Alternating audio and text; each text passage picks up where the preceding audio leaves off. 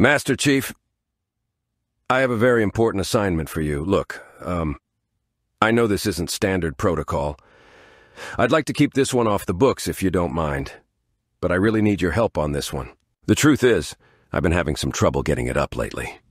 I've tried everything. I took the pills, I tried certain, exercises. It didn't work. None of it worked. I even tried the pump.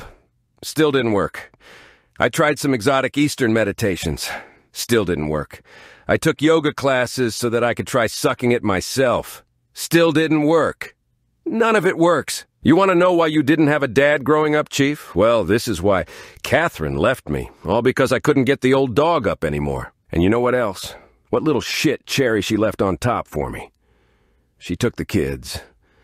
She took the goddamn kids, and never once did she give me any credit.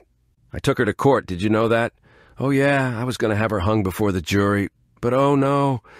Never could the court side with a man. No. It's always the man's fault. We, the jury, find the plaintiff guilty of fatherly negligence. Bullshit, I was on assignment. What, am I supposed to throw away my whole career to see my kids? That's ridiculous. And meanwhile, Catherine gets to work from home and tell them how awful their big mean dad is? That's just asinine. At least I got custody of Miranda.